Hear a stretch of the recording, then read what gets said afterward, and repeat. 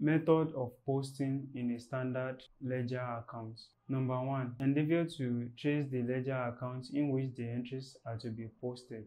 Another point to know is if an account is debited in general journal, it will be posted on the debit side of the ledger account. But if it is credited in the general journal, it will be posted on the credit side.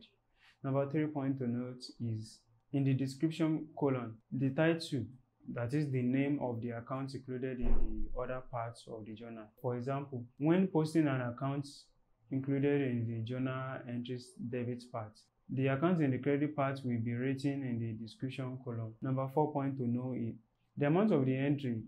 It must be written in the amount column of the ledger account. How to balance a ledger account. Balancing of a ledger account is literally means finding out the debit or credit balance of a ledger account.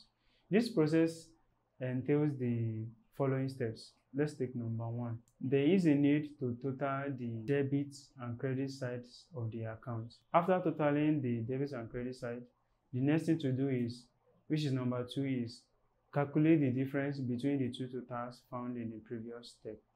Number 3 point to note is put the difference on the lighter side, that is the less heavier side in the financial transaction. After that, elaborate on the third point, which is the lighter side.